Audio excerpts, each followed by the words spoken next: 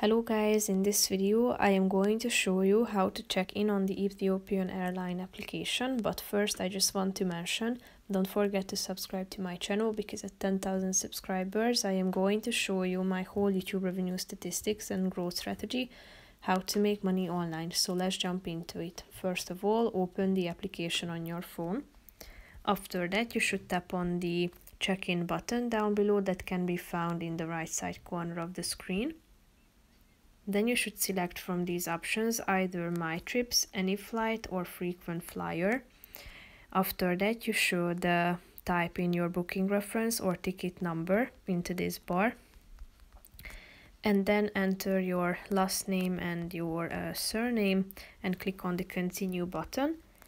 If you use the frequent flyer, you should select the frequent flyer program, so tap on this first button.